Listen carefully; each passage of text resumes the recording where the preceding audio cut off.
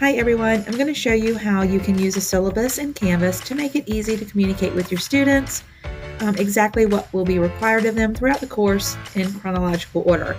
This is what it looks like if you'll go to Syllabus from your course navigation. The way this screen is set up is first here in this section, this is where the description will be. You can either write that up and include this right here on this page, or if you already have a syllabus created, you can embed that document here, and I'll show you how to do that. The section below the syllabus is the course summary. And this is automatically generated based on your assignments and dates that you add to the calendar. So this automatically generates here.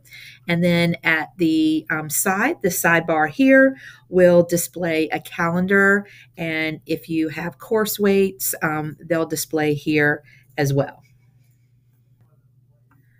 If you are using the syllabus and you want your students to see that, you want to make sure that the syllabus is visible in the course navigation. And the way to do that is you want to go down to your course settings and then click on navigation here. And what's down here in this bottom section, these items are hidden from students. So anything you want the students to see, you have to drag this up to this section of the navigation, because right now all the students are seeing are these items here. So we're going to scroll down and look for syllabus, which is right here. And so we're just going to click, hold, and drag that so that it is in this top section. And then we want to make sure that we click save.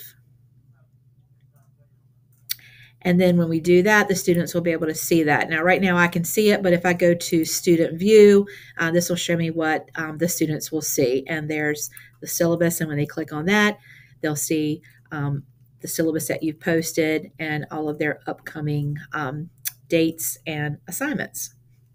If you already have a syllabus created and would like to embed that in your course, you can do that by clicking Edit.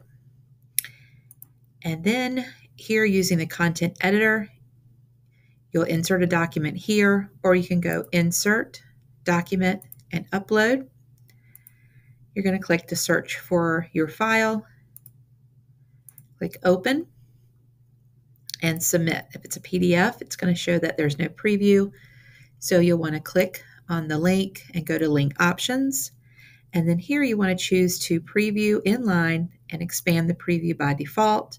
And I'll show you what that looks like. We're going to click Done and then Update Syllabus. Now when I go to Student View, this is what the students will see. They have a link here, but they also have a preview of the syllabus here.